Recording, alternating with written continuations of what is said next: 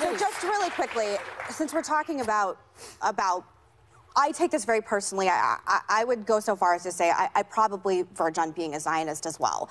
But I will say that I don't have family that is Jewish, but Joe Lieberman and Hadassah Lieberman are my family. Yeah. And I take the hate crimes rising in this country incredibly seriously, and I think what's happening in Europe is really scary. And I'm sorry if I'm getting emotional, but the idea that this is politicized, I'm really not. I was very nervous to talk about this on the show because I thought it would become politicized, and it really shouldn't be. On both sides, it should be called out. Right. And just because I don't technically have Jewish family that are blood related to me, it doesn't mean I don't take this as seriously, and it is very dangerous. Very dangerous. And I think we all collectively as Americans on both sides, and what Ilhan Omar is saying is very scary to me, and it's very scary to a lot of people, and I don't think you have to be Jewish to recognize that. You don't.